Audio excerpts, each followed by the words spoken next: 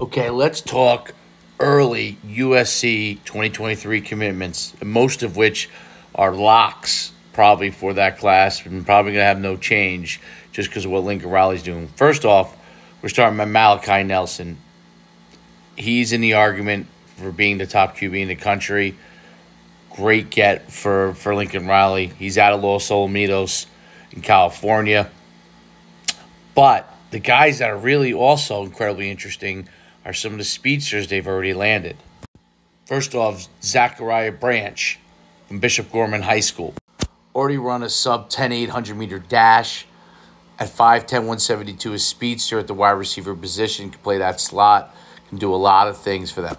Next, Quinton, Joyner, standout running backs, run 11-100 and almost 50 feet in his shot put. Absolute stud athlete. Great runner. Mr. 10-7 100-meter dash, Christian Pierce, is unbelievable.